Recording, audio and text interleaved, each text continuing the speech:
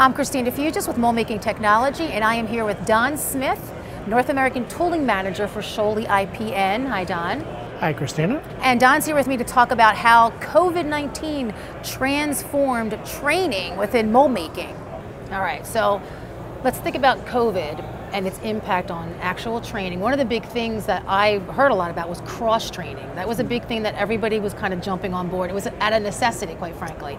You say there are 7 key components to a good cross-training program. Can you review those? Sure. Number one is that because we are in that, that intersection in time and that culture from going from one generation to the next, so the number one thing that I try and look for is the ability to reverse engineer. For example, I still have 30-year-old, 40-year-old molds that need to be repaired, need to have components made.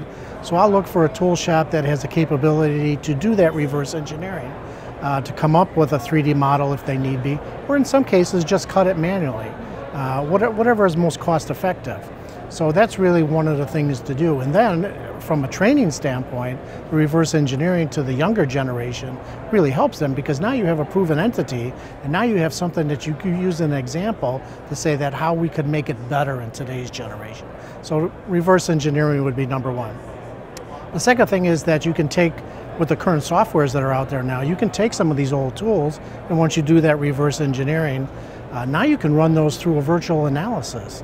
And now you can upgrade and see where you can specifically add components, maybe some better cooling, some better water lines. So the next generation that you're going to build from that particular tool, now you can upgrade it through virtual analysis. So now that the different softwares out there are really getting good. To actually go into a molding analysis, and thereby you can get cycle times, you can get really good expectation of what is going to be coming out of that particular tool. Another one is mold engineering capabilities. So that one is the use of again, learning what a GPM is, how much flow, how much dissipation of heat. So true engineering functionality, how you can incorporate that into a mold, right, or into a component.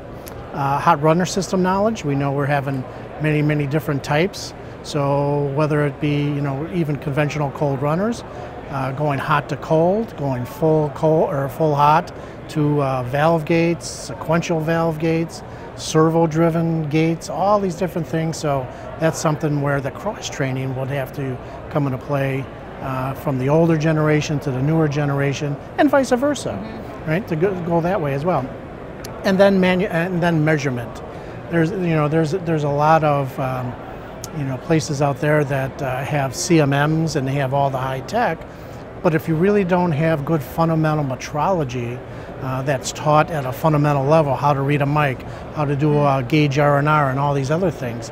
So using all your manual methodologies, gauge blocks, and then cross the fundamentals. The fundamentals. So you build on the fundamentals, because the CMM, if it's not set up correctly, you're going to get number one, I think it's doing that, but it's really not, right? So fixturing, how to measure, understanding tangents, understanding, especially if you're molding or measuring plastic parts, that they're not perfectly round. They're basically, they have some ovality or whatever to them, some distortion. So understanding where that goes.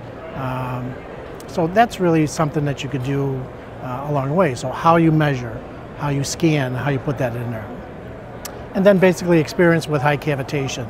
So, the different variations, cavity to cavity, the tolerances, that, and then understanding what critical dimensions are to the molder or to the OEM, so that when you go through a validation process, you can take the tool out of the equation, because now your consistency cavity to cavity is there. So understanding that it has to be the same, because that's really what you're doing in a high cavitation.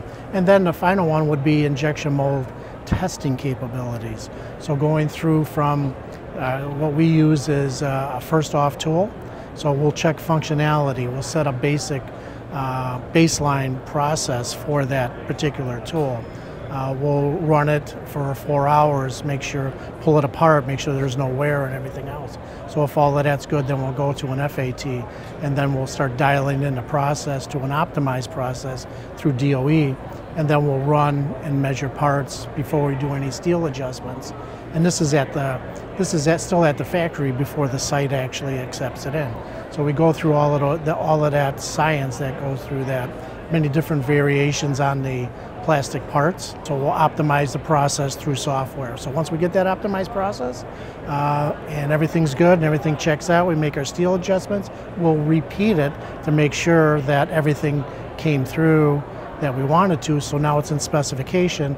Now we can send it to any site in the globe, and then they will run their basically the same testing scheme again and make sure that they can produce the same part within parameters. So now once all of that's said and done and we have the sensors that are in place and everything else, we run a design of experiments, and now we can set our high-low parameters, and now we know that anything that's within those parameters on all cavities will be good quality parts, right?